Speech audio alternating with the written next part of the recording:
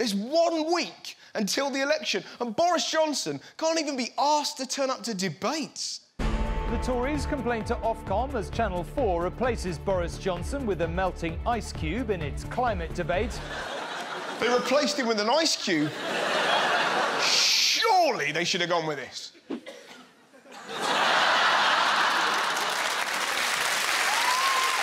It gets worse. His dad rocked up to do it for him. What, is he 5 years old? Boris, debate time. Dad! Dad! I don't want to... Yeah! It's pathetic. We all do stuff we don't want to do. I've been on the fucking One Show. Twice. Who lets their dad do their job? He's an absolute fucking disgrace. Seriously. It wasn't just his papa. He sent Michael Gove, a man who looks like he's having a permanent rectal exam. A man so dedicated to lies, he married a Daily Mail journalist. Did you see him trying to barge his way in? We're expecting you. Hello. How are you? I'm Ed from Channel 4 News. Hi, Ed. Hi. Will you be able to put me on the debate floor tonight?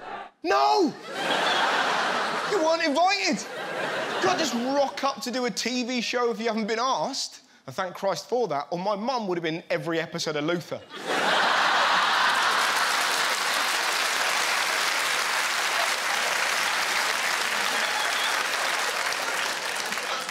All right, Jess? Don't mind me. I'm just going to sit in the corner and just look at you, Idris. If you can't find the killer, you can always chain me up.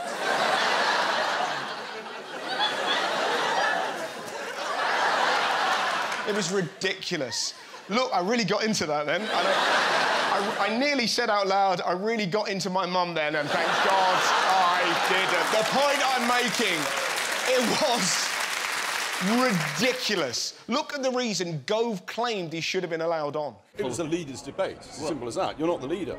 Well, as Stanley said, I am a leader. You're not the leader! A and the completely changed the meaning. There's a massive difference between the Queen and a Queen. It's completely different. This guy's the shit. And this is a shit.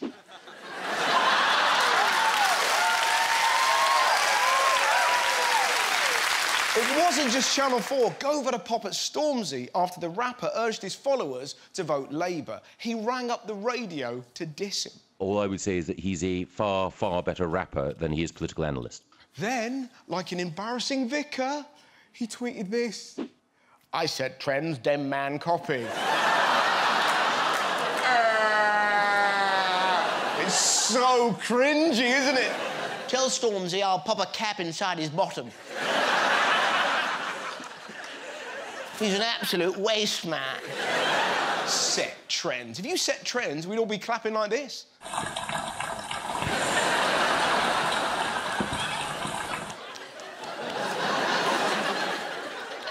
It looks like my mum watching Luther.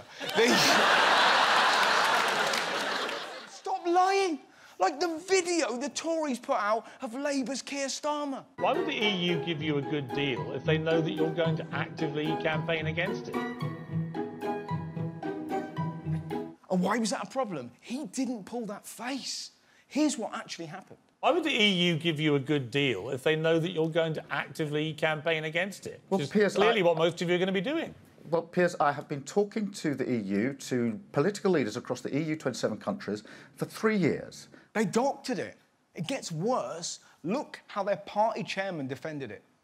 That was a humorous video. I mean, frankly, we didn't have the time to cover the whole of the interview. I mean, it's clearly edited. There was a music soundtrack that wasn't on the original.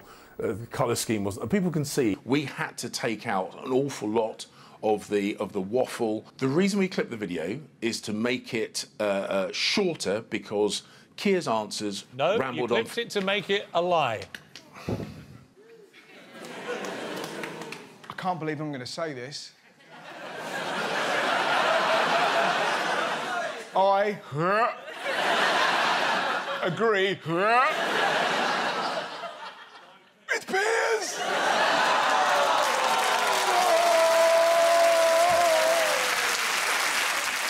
Mind you, if we're allowed to edit videos, I thought I'd have a go. Our Prime Minister is confused, unrealistic, and full of waffle. Boris Johnson will fail.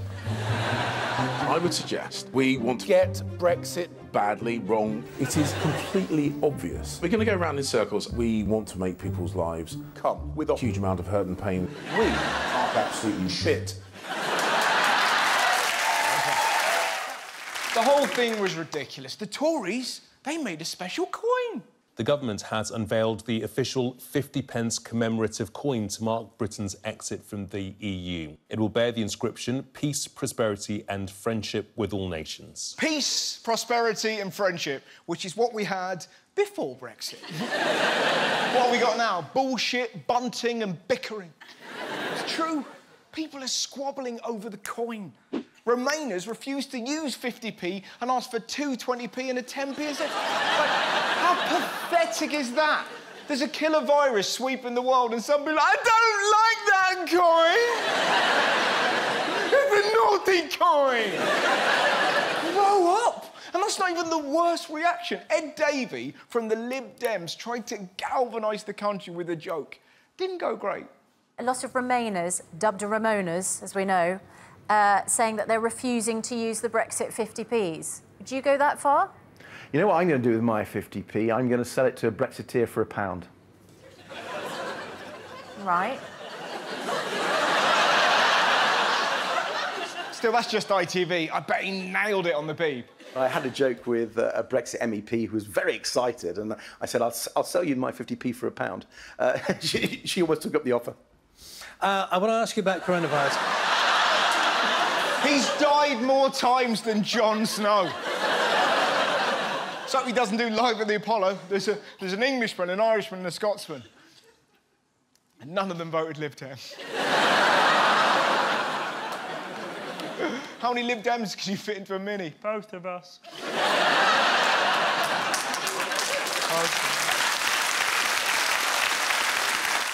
In Brexit news, did you hear about Donald Tusk? If any of us were in any doubt about the frustration building in Brussels at our handling of Brexit, the EU President Donald Tusk set us right this morning. I've been wondering what that special place in hell looks like for those who promoted Brexit without even a sketch of a plan how to carry it. A special place in hell. Not only do I agree with him, here's what it looks like. Look at those fucking mugs. Predictably, both of them were furious. Here's Farage. After Brexit, we'll be free of unelected, arrogant bullies like you and run our own country. And you're like, unelected? Like the 7 times you failed to become a proper MP? And check out the zinger that Moggy came up with to slam Tusk. He won't sleep after this earth-shattering comeback. He's hardly in the Aquinas class as a theologian. Boom! His theology knowledge is lamentable. Yeah, I said it!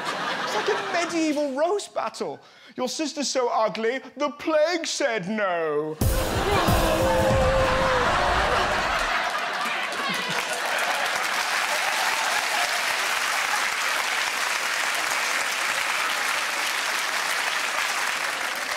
Her pum-pum smells like a rapscallion's privy. Oh, no, thou didn't!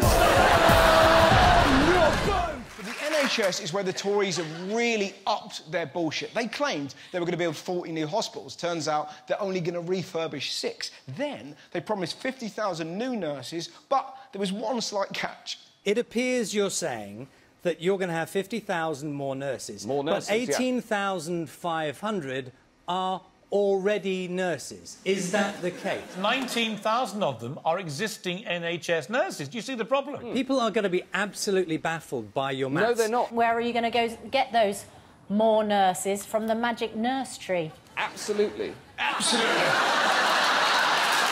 Absolutely. We've got a magic nurse tree, and we've got a hedge that grows doctors. It's bollocks. How can we trust Matt Hancock with the NHS? He can't even finish an interview properly. Thank you for joining us this morning and coming on finally, though. It's good to speak to you. Bye-bye.